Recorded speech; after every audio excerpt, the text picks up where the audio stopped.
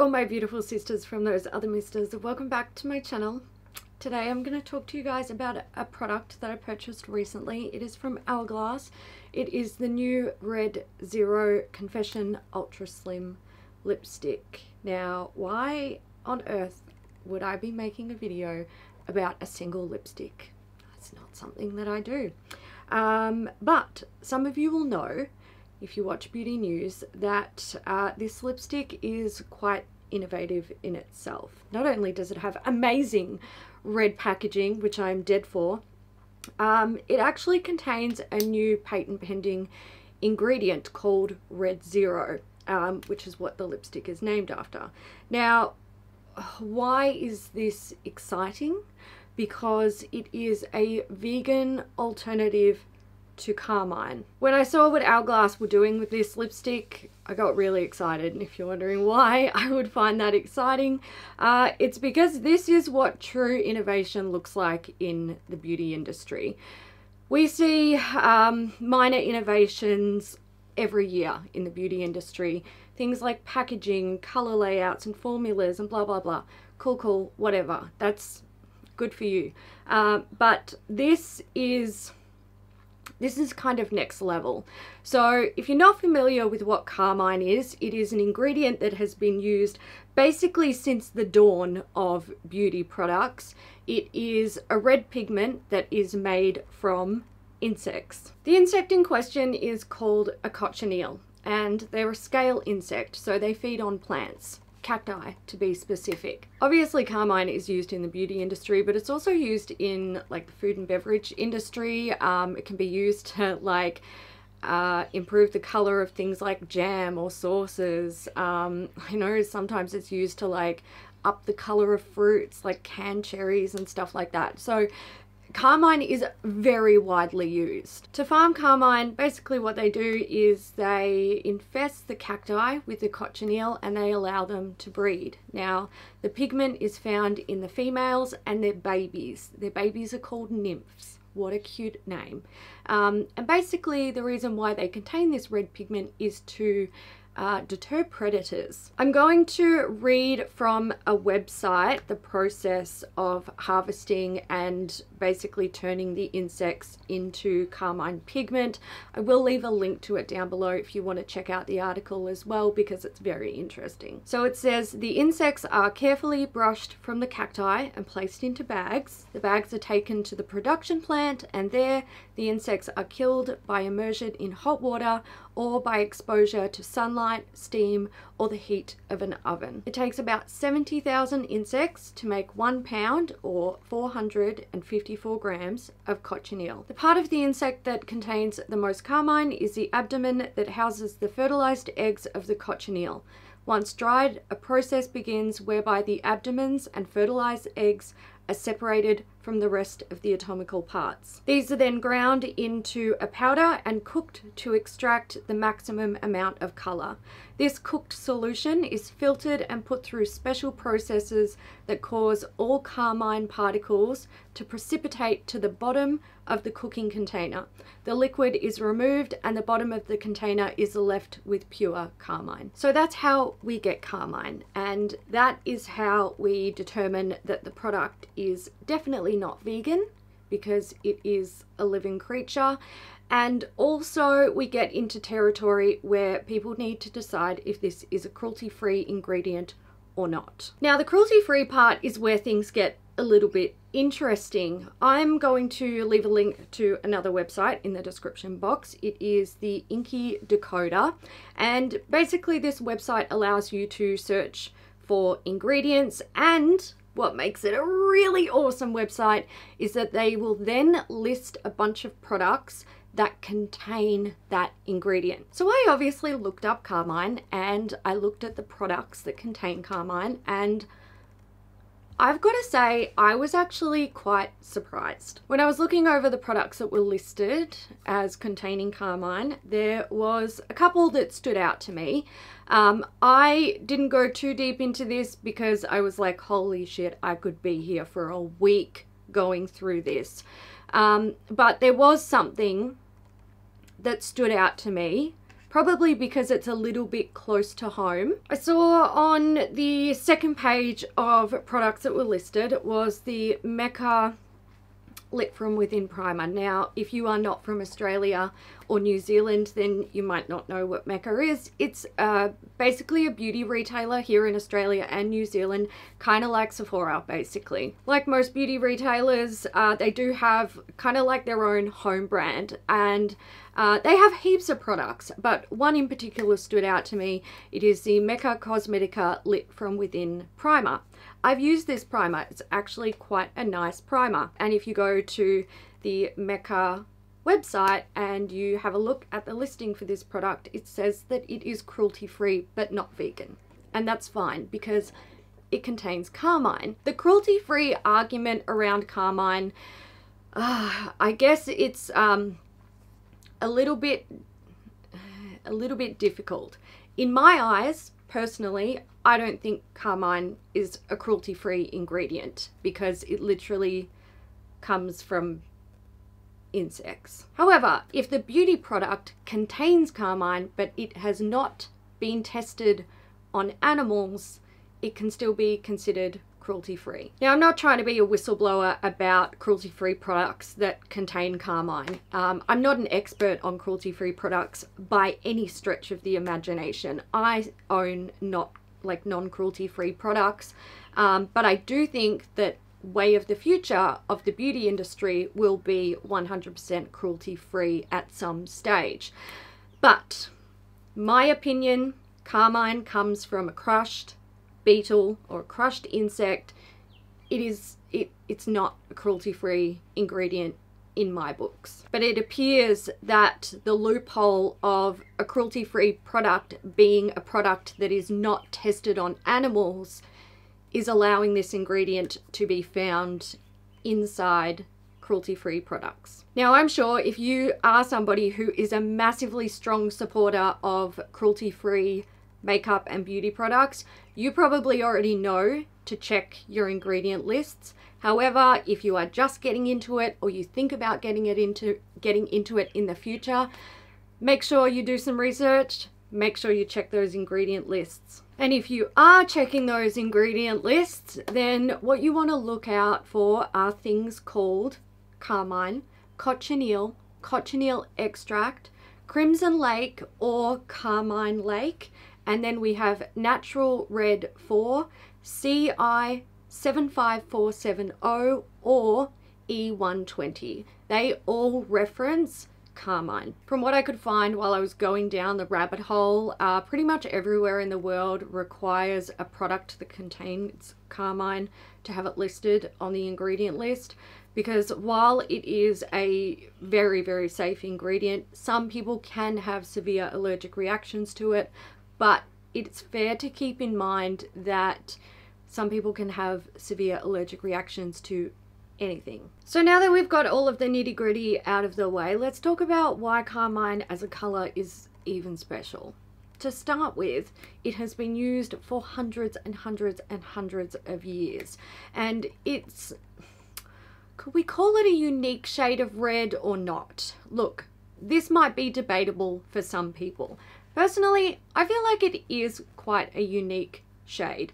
It is a rich deep red. I am wearing it today. It doesn't really lean cool toned or warm toned. It's almost like a, I don't know, I suppose you would then say, well, if it's not cool or it's not warm, it's neutral. But it's an interesting color, because when it is used in its purest form, this is what she looks like. Let's also give you guys a swatchy swatch with the actual lipstick. There it is, and I'll put a color swatch on the screen as well so you can see what Carmine is supposed to look like as a color in its purest form. Now, when Carmine is processed into other colors, it takes on a bit more of a pinky nature, but there are also purple tones in there. If we look at some more colors that were created from Carmine, we've got some interesting ones, some from Crayola. These are both meant to be fluorescent shades. So there's Wild Watermelon, which was formerly known as Ultra Red, and then we have Radical Red. Now, if you ask me, these aren't reds. I'm a bit of a red purist. It's like, it's my favorite color, to be honest, and I wouldn't classify these as red shades. We have Paradise Pink, which was created by Pantone, and I would support that this is a pink shade. We have Rich Carmine, which is also known as Chinese Carmine. There's Spanish Carmine, Pectoral Carmine, which is typically used in paintings, and also we have Japanese Carmine. So you probably notice, compared to Carmine on its own, those shades that derive from it are quite different. They lean very heavily pink. Some have a very, very slight purpley hue to them as well when you get into like the deeper or darker shades. Now you might be looking at my lips or this swatch and going, come on, surely there's lipsticks out there that are that exact shade. Or I reckon I've got one at home. And I have absolutely no doubt that at some stage in the history of beauty products, this exact shade has been made by someone somewhere. The difference is Hourglass has sat down, or Unilever, because that's who owns Hourglass. They've sat down and they've gone, right, we're going to do all of the color mixing all of the pigments. We're going to create an exact dupe for Carmine at its like base color. It's not going to be ever so slightly lighter or darker or pinker or bluer or anything like that. Exact dupe for Carmine. It's going to be completely vegan, completely cruelty free, and we're going to patent it. And that's exactly what they did. So how did they do it? How did they do it? How did they create an exact dupe for Carmine that doesn't contain Carmine? Well, they mixed a whole bunch of pigments together, of course. So I checked out the ingredients because that's the only way that I could, you know, come to any sort of conclusion about how they did it.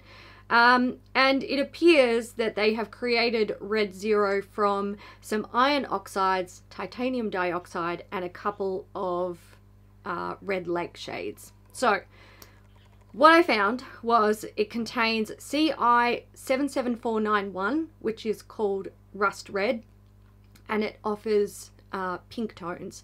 Then we have CI 77492, which is yellow, and CI 77499, which is black. The yellow and black are very, very often found in foundations, concealers, anything that is like creating a flesh tone. Then we have titanium dioxide, also known as CI 77891. It's white, and we have two red lake shades. We've got Red 7 Lake.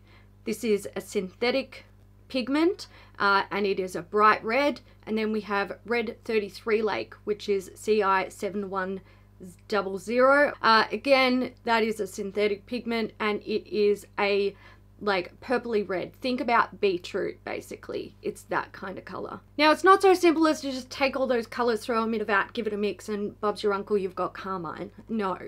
Obviously, each shade needs to be used in probably a very precise amount.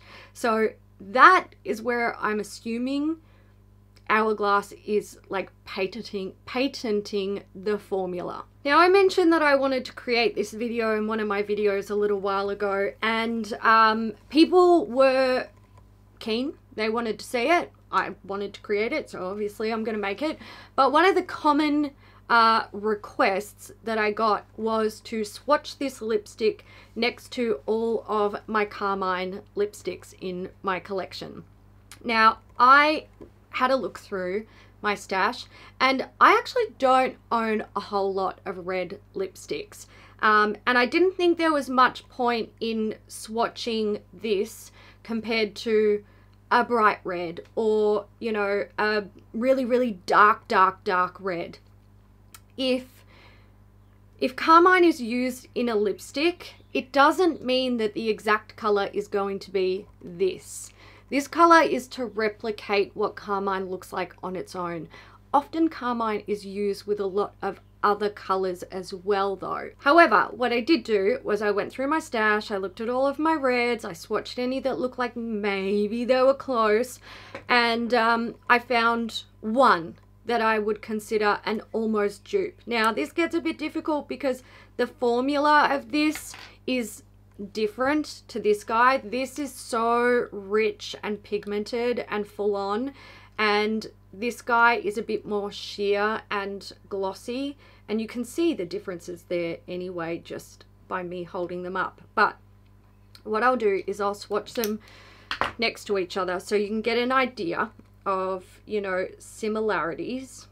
I'm gonna have to swatch this guy quite heavy because it just goes on too sheer. So you can see they're slightly similar. I definitely don't have any exact dupes for the Hourglass shade in my stash, but the Revlon, you might already be able to guess what's happening here, contains Carmine. There you go.